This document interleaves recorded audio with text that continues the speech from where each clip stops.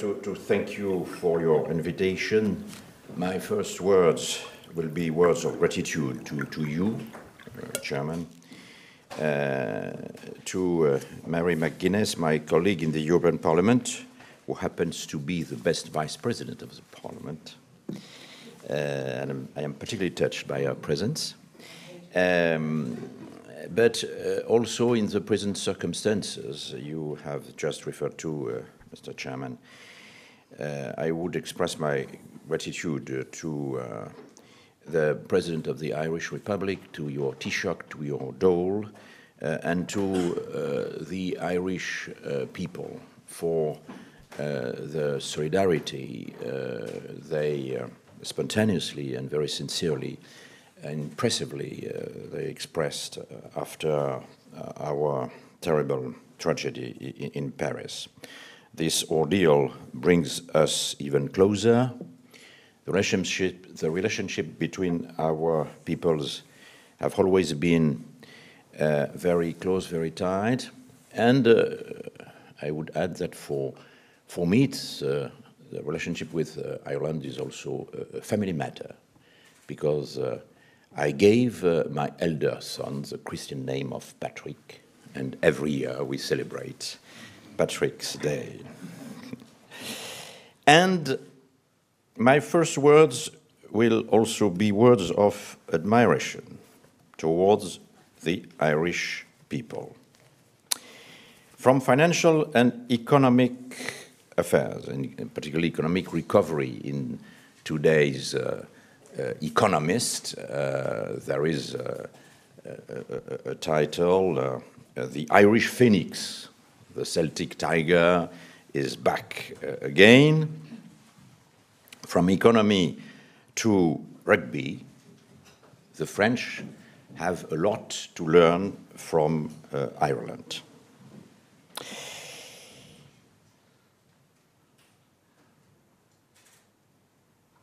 I propose we exchange views on the question, is this EU fit to the 21st century? And I will start with an anecdote which was recounted to me by the former British Prime Minister, John Major. It was in November 91. He came back from Moscow when he had just met President Gorbachev. And he asked Gorbachev, when arriving in Moscow, how is the Soviet Union? And the answer was, in one word, well. Then silence. So John Major tried to get a bit more, and in two words, not well. Well, is the EU fit to this century? In one word, no. In two words, not yet. A quarter of a century ago, after the unexpected miracle of the demise of the Soviet Union, pundits hailed the end of history. And even after September 11, 12 years ago, in his paper Strategy for European Security, Javier Solana, the then High Representative of the EU, could write, I quote, "Europe has never been so prosperous, so secure, nor so free. Violence has given way to a period of peace and stability unprecedented in European history. Successive enlargements are making a reality of the vision of a united and peaceful continent." End of quotation. Against that background, the main concern of European leaders was then the upgrading and updating of the European institutions in order to accommodate the new members, to widen the European home, and to make the enlarged union more efficient and more democratic. Unfortunately, The weather of history is as unpredictable and capricious as the oceanic water you enjoy here, and I enjoy in the Basque Country. After years of relatively blue sky, we have undergone a flurry of storms, of crises, of which we have not yet come out.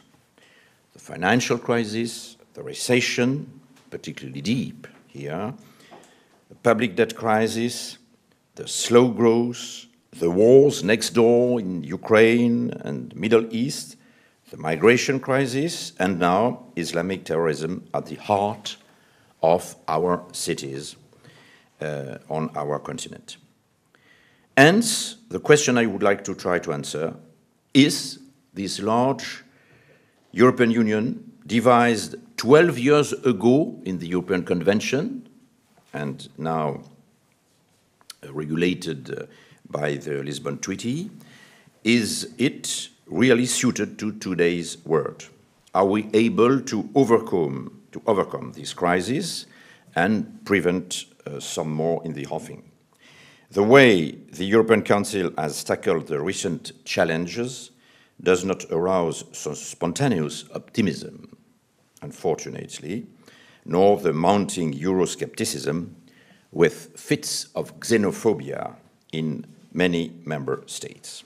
What has gone wrong?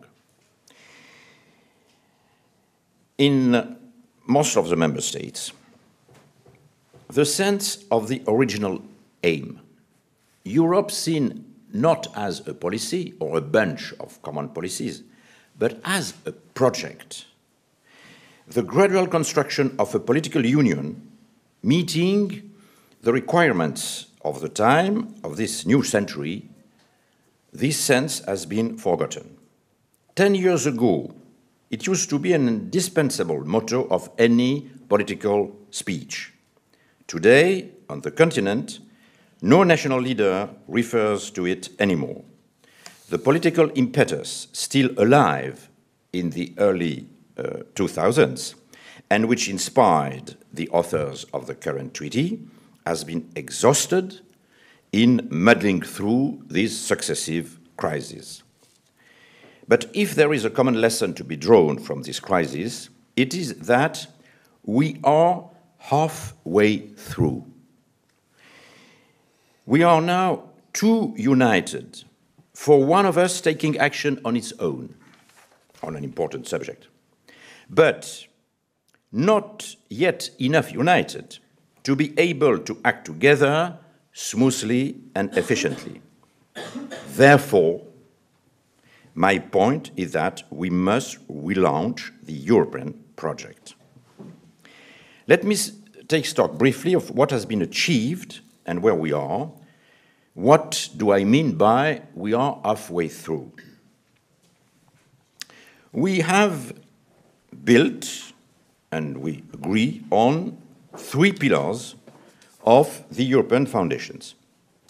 First, the common values, the rule of law applying to our relations between sovereign states, and for the individuals, the values laid down in the Charter for Fundamental Rights. Those values unbearable by the extremists. Second pillar, the spirit of the Union. In France, we like to call the Union, or to dub the Union, a federation of nation-states. On the one side, we resort to an institutional model looking like a federation to deal with the competences granted to the Union. The law is passed by an agreement between a majority in a lower chamber representing the citizens, the European Parliament, and a higher chamber, an upper chamber, representing the component states. And the head of the executive, the President of the European Commission, is elected by the lower chamber and through the lower chamber, the Parliament, by the citizens themselves, as is the Taoiseach in Ireland or the Prime Minister elsewhere. But on the other side, we are all deeply attached to our sovereignty and independence. That's why we have retained at the state level some major competences which usually are granted to the Union in a fully federal construction. But after half a century of living together, our economies, our universities, our scientists, our artists, our societies, our families, and finally our destinies are so intertwined that it is impossible for us to act separately also in these fields. It is a huge difference with the US. The 50 governors of the US meet only once a year for a ceremonial dinner. I know that because I was invited once, to celebrate the independence of the United States of America. But our national leaders at minister level, at prime minister or Taoiseach level, meet every month, every week, and nowadays every day. On economic and on foreign policy particularly, the responsibility rests with national governments, but they have to inform each other, to coordinate their action, to cooperate permanently. Hence, the creation, for instance, of the Eurogroup, of the High Representative for Foreign Policy, of the European Council itself. Our union is not a mix of federation and confederation. It is an addition of a federation and a confederation. Another consequence of this political will of maintaining national sovereignties is that we have introduced in the treaty Article 50, which is the divorce clause, the divorce provision. One of our common neighbors is now seems interested by this possibility. Possibly you will have questions on that. The third pillar we agree on is the geography of the Union. A few years ago, we were discussing could Turkey join or Ukraine, etc. For me, this debate is over. The borders, the limits, the boundaries of Union stops where they are, but a few more prospective members in the Balkans. That is the pillars agreed. But on the other hand, we still differ on three major issues to be solved now. First, the competences of the Union, not the legal competences laid down in the treaty, but those we do exert together at Union level. The Lisbon Treaty is a wide-ranging toolbox. Which of these tools do we use? I give just two examples, particularly striking. First, energy. Everything, the European adventure, started in 1950 by energy, the coal and steel community. Today, the treaty allows to devise and implement a common energy policy. So far, we have been content with applying to part of the energy sector the common rules of competition, full stop. Second example, migration. This is the most surprising, particularly for those of us who are members of the Schengen area, which is not yet the case of Ireland, but the problems are not very different. We have removed border controls exactly 20 years ago. I was then member of the French government, and I insist against my home minister to apply, to implement the removal of border controls, and we got it.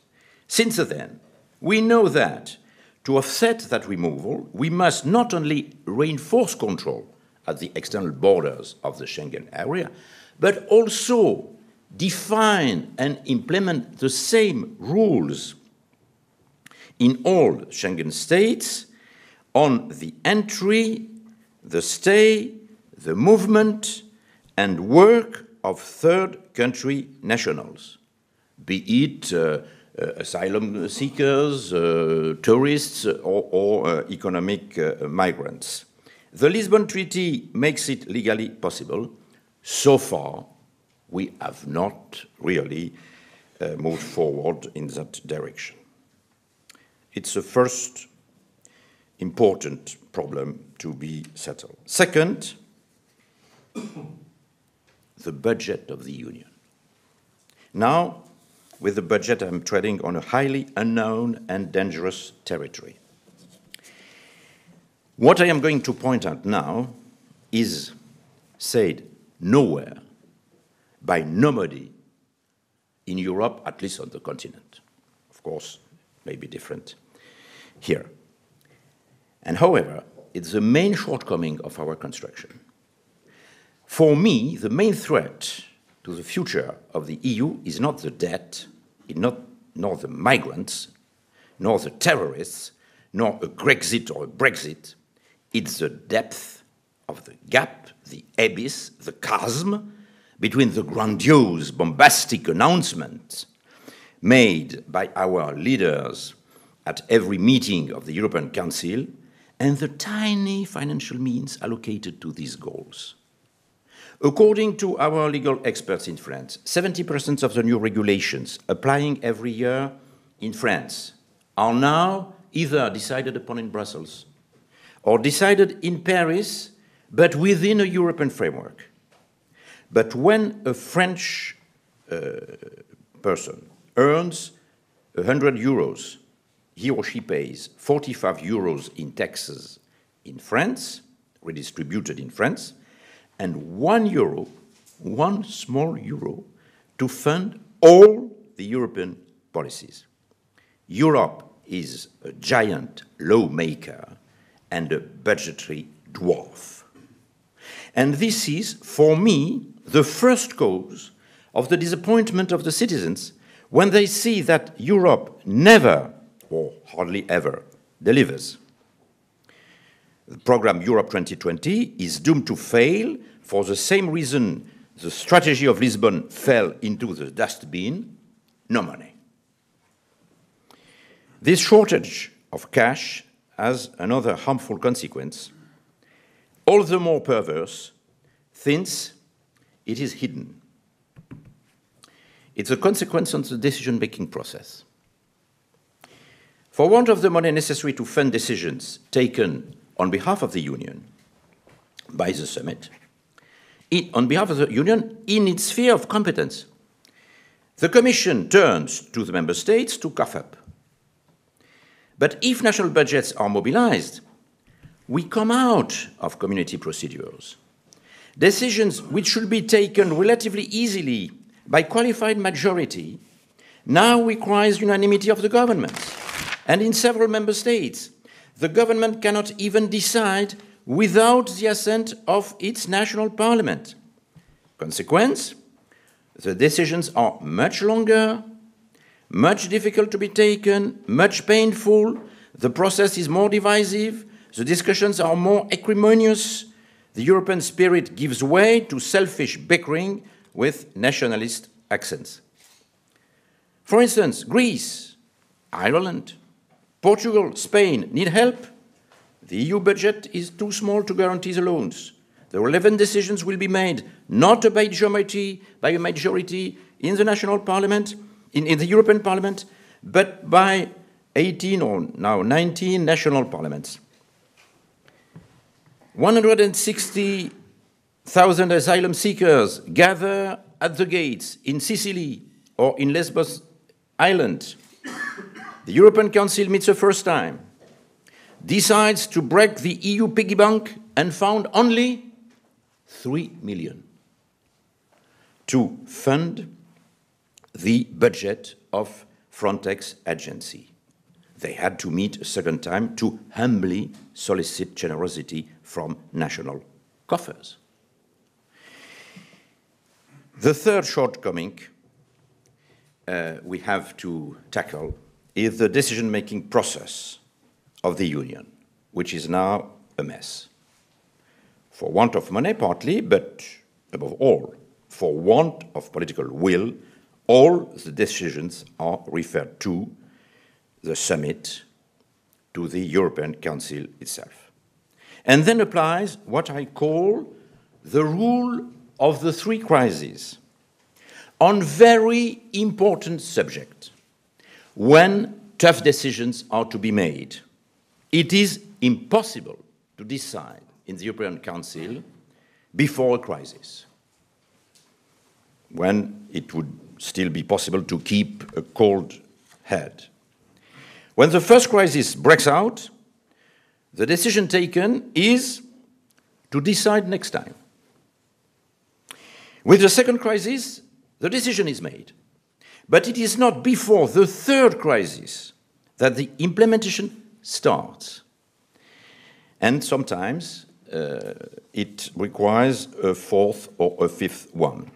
It took 22 meetings, dubbed last chance meetings, of the European Council to overcome the sovereign debt crisis.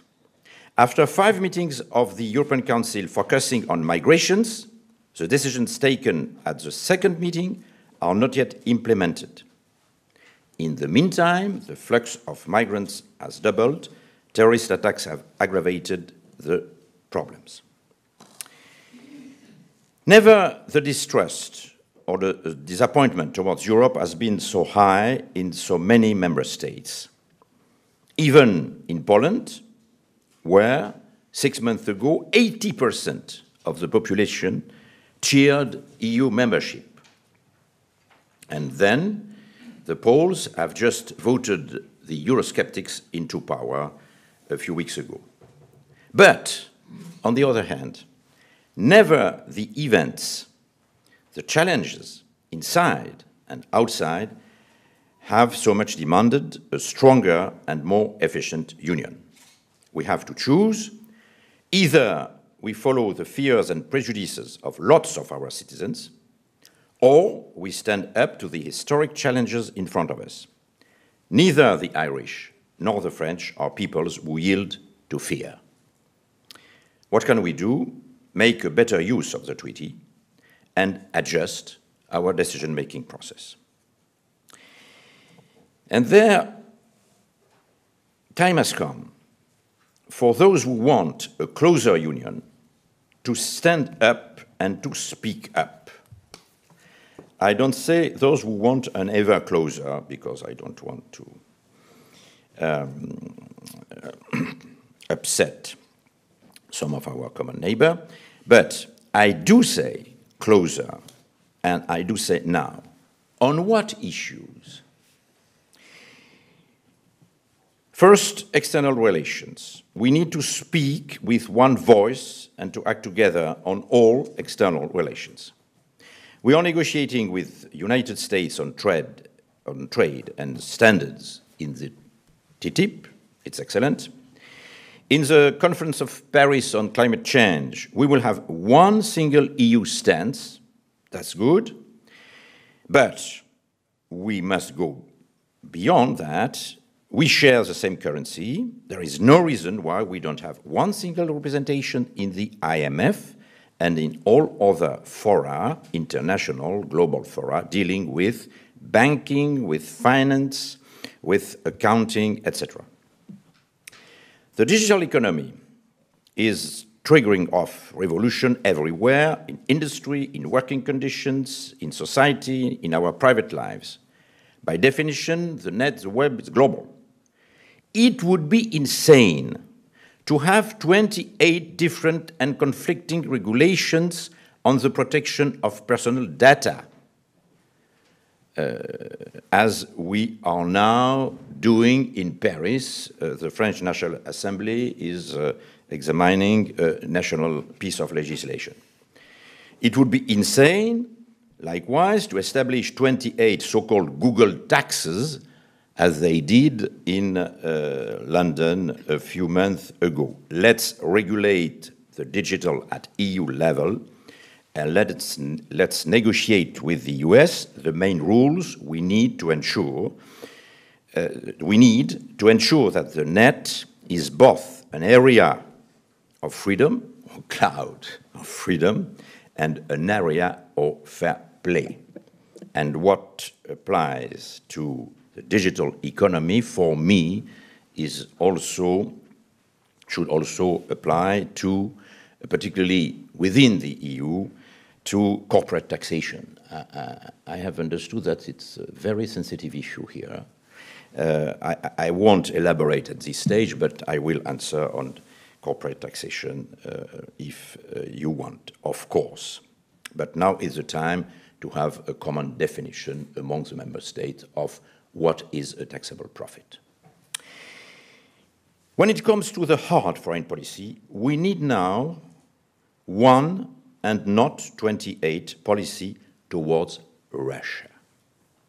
Since the demise of the Soviet Union, we have not been able, neither among Europeans, nor with the Americans, to decide whether from now on, after the end of the Cold War, Russia was to be considered as a potential enemy or a potential partner. We don't know. And without being able to specify that, we have let Mr. Putin to decide instead of us. Likewise, we need a common policy towards Turkey, towards Islamic terrorism and fundamentalism. We need, at long last, one common EU policy towards the crucible of the historic dispute between Islam and the West, the relationship between Israel and Palestine. Realize that in France, I don't know what is the situation here, every time an Israeli bystander in Jerusalem is stabbed by a Palestinian, in our French cities, the Jewish community puts the blame on their Muslim neighbors. And conversely, whenever a Palestinian child is killed by Tzahal, our suburbs in France catch fire. To assert this policy, we need a common defense. We boast being the first economic power in the world, the EU. But in spite of 1.5 billion troops scattered among 28 countries and poorly equipped, we are unable not only to wage a real war, but also to deter a middle-sized power from invading their neighbor or bullying their own population. The Americans having repeatedly stated that Europe's security was no longer a priority for them, we need to take our security in our own hands, or it will be in the hands of undesirable friends or more undesirable foes. We need also a common policy on asylum and migration. In the short run, we have to control, of course, the exodus. In the longer run, given the dim outlook of the European demography, the best plan will be to establish a quota system along the lines of the Canadian one for economic migrants. Last but not least, we must speed up the reinforcement of the Eurozone in completing the banking union, the capital markets union, and also in precising what we mean by fiscal union. We, on the continent, particularly in France, we admire, I repeat it, the way Ireland is now born again as the Celtic tiger it was once, but the continent is still lagging behind with a very low growth rate in spite of the fall of the barrel oil, the fall of the euro, and the lavish quantitative easing of Mario Draghi. None of these objectives require a treaty change. All need only political will. Obviously, not all the 28, even not all or the 19, will be ready to go that far right now.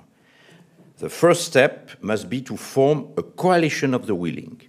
In France, we have a word, qui m'aime me suive, the one who loves me, please follow me. Those ready to work together on all or on part of such an agenda can set up one or several enhanced cooperation to move forward. You are here in the run-up to your general elections. In France, we are preparing for our primary elections before our next presidential elections due in spring 2017. You must be aware, and it is my message, that a new French generation, I cannot pretend to be a member of the newer French generation, but I am one of their spokesperson. A new French generation is working to initiate a new chapter of the European saga in the hope that Ireland will be intent on being part of it. Thank you.